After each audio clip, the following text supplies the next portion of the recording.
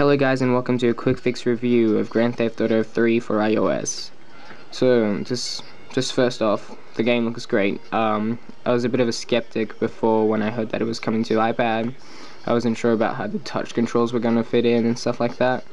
But I have to say the port is absolutely amazing. Great work to Rockstar and the people who ported this. It is absolutely worth the price. So, to people who haven't played this game, it's a sandbox game, so basically you can do whatever you want in between missions in the city, kill pedestrians, run over people, just fight pedestrians again, get chased by cops, and all the things you would do in a Grand Theft Auto game. So basically the story in this game is you were betrayed, you went to jail, and now you've escaped. So I'm not going to spoil too much for people who haven't played this. This is really great for people who just people commuting. I'm going to say people taking the train or bus, or even if you're just like on your holiday and someone else is driving, then you should just play this game. Not even if you're just at home or just feel like playing a game, just play Grand Theft Auto 3.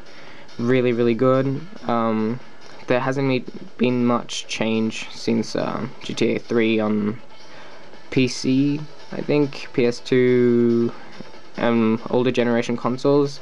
There might be some higher definition textures, the lighting might be a bit better. Don't know about the AI. I'm sorry, I've been here before. The controls actually feel really good on this game. So basically the touch controls, so basically you get out, this is getting out, this is punching, running, and jumping. There you've got your little joystick. Here you've got your map. I'm not sure if you can see this. Here's the map. This go home.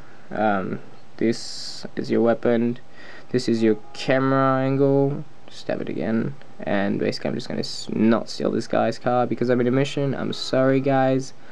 The game is $10. Got it on sale. Absolutely great. In my opinion, this would get a 4.5 out of 5. Sorry.